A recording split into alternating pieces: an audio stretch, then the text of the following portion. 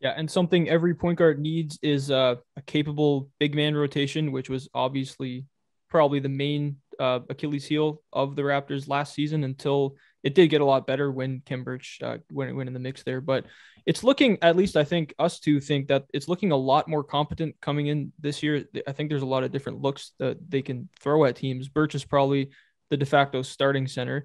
And then we got Precious, who I think all three of us are very high on coming off the bench. Boucher probably starting at the 4 to start the season when Pascal is going to be, rehabbing still. And then we got, Freddie Gillespie still, who knows, like OG has played some small ball 5 in the past. There's a lot of different looks we can throw at teams.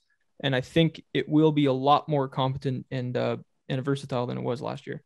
Yeah. And again, I think that's what makes They got so many different guys who are very versatile and can play so many different positions. Speaking of summer, we talked about summer league a little bit earlier, and I think probably Precious Achiuwa was the one who won the most fans' hearts over this summer league, just with his hustling like a summer league game was Game 7 of the NBA Finals. He is a little unpolished, I think, but there's not too many guys his size who can jump like he does with the wingspan that he does, and it seems like he has a really good motor and work ethic. So a little raw, but under Nick Nurse and under the Raptors whole organization, I don't see why he can't be a guy who can emerge as like a very talented big man who can probably start at some point, maybe not this year, but in the near future as the 5. Yeah, I was initially not only excited but a little surprised that Miami actually parted ways with him. I get why they did it, because you're in win now mode. You want Kyle Lowry, you're going for a championship, but just because he's like so raw and his upside's very tremendous. Yeah, like Precious coming back, I think we're going to see as soon as the season. That was a big get for the Raptors, and I think he is going to be an integral part of this team's identity and core moving forward. Yeah, for sure. He's 6'8", and he's a small ball center, but he moves so fast, and with that wingspan and strength, he essentially could guard almost every center.